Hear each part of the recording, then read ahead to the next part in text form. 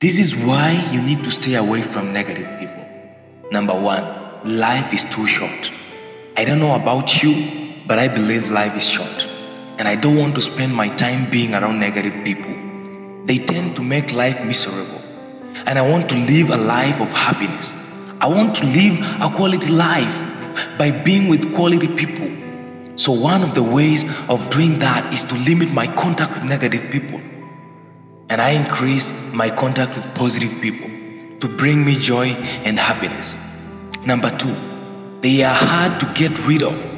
When you tell people to get rid of negative friends, they tell you that they have been friends for many years, since high school, and that they would feel bad getting rid of them. I strongly encourage them to end their relationships with negative people because of the huge negative impact it's having on their life. Yet they cling to that negative person because of a feeling of loyalty. Loyalty sucks sometimes if you're being dragged down. Number three, they are an energy drain, energy-sucking vampires. Negative people are energy-sucking vampires.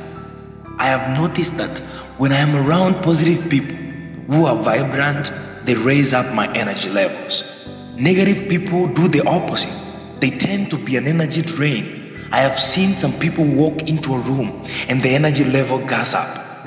And other people walk into a room and the energy level goes down. They suck the energy out of you. Number four, it damages your credibility. If you surround yourself with negative people, then you may not realize it, but other people in your life will judge you by the people that you associate with. If you hang around negative, small-minded people, it makes you look negative and small-minded too. Number five, negative people won't provide encouragement. Negative people are not only negative, they are also great at discouraging you and giving you negative feedback. They are so good at it that they can make the negative sound like it makes sense. In life, there are going to be times when you're struggling. What you need during that time is someone who will encourage you, support you, and convince you that it can be done. Not someone who does the opposite. You need someone to lift you up and not knock you down.